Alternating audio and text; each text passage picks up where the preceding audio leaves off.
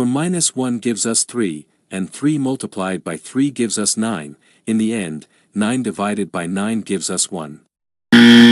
But this answer is not correct because we did not follow one of the most important rules in mathematics called the order of operations. The order of operations tells us that when we face a mathematical expression, we cannot start solving it from anywhere we like. Instead, we must follow a specific order called the correct order of operations.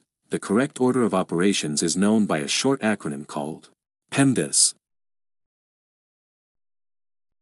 P stands for parentheses.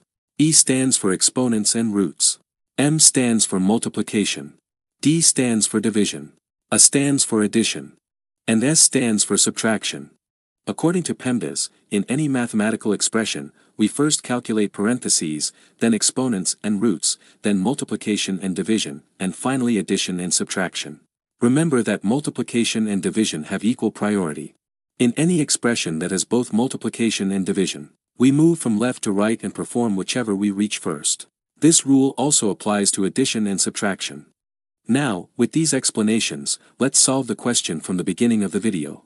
But before solving it, please like the video and subscribe to the channel, and if you have any questions, ask them in the comments.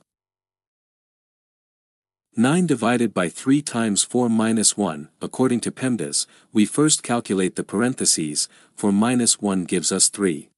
The expression becomes 9 divided by 3 times 3, when a number is placed next to parentheses, it means multiplying that number by the expression inside the parentheses. In this expression, there is both division and multiplication. According to PEMDAS, multiplication and division have equal priority, so we move from left to right and perform whichever operation we encounter first. In this expression, if we move from left to right, we reach division first, so we perform the division first and then the multiplication.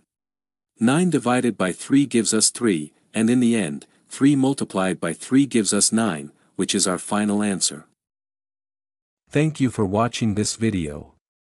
If you enjoyed it, like the video. If you have any questions, ask them in the comments, and I will definitely answer.